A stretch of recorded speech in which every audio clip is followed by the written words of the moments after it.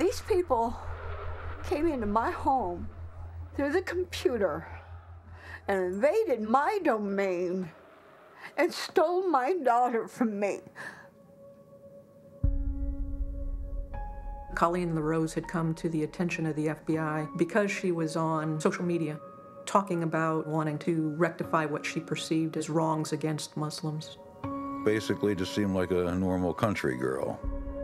One day I walked in the kitchen and I heard Arabic playing. The remarkable thing to me was this was just all open. There was no intent to hide. There was a lot of talk about killing this cartoonist.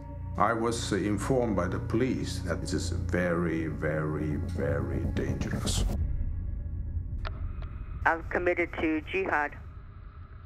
And she was gone.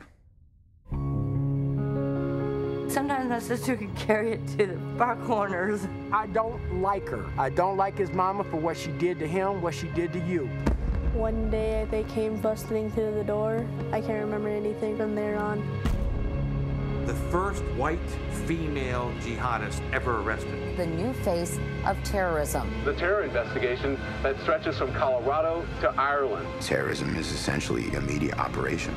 The act of violence is to get your view across, otherwise no one else would listen to it. She calls herself Jihad Jane. Jihad Jane? Jihad Jane is a real threat. My old self, I'm nobody.